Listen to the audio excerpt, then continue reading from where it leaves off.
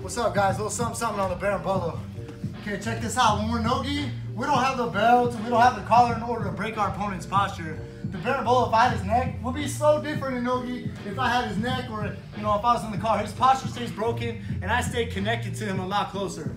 In NoGi, a lot of times what can happen, or people who are new at the Berimbolo, what happens when they start to turn him over is they kick him real far away. So my opponent's way over there, and I'm supposed to be grabbing my opponent's hips, right? So you gotta get used to grabbing deep with the inside leg and then kind of shrimping upside down. If I want my shins connected, I'm gonna shrimp, shrimp, shrimp, shrimp, shrimp, pull myself underneath him a little bit.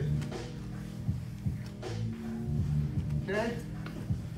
Again, if I'm here, the way that I want to get him over is I'm going to extend him, grab on the knee because I'm going to like turn him that way, and I'm going to swivel my leg under like I'm going to take his back.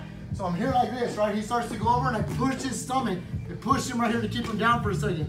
Then I'm going to reach, grab the other leg, and I'm grabbing his hip, clamping for a second to cause some bite, throw him onto my other shin, throw him away, secure that seatbelt, lock my opponent up, or take the bite. I prefer to be like this if it's no points.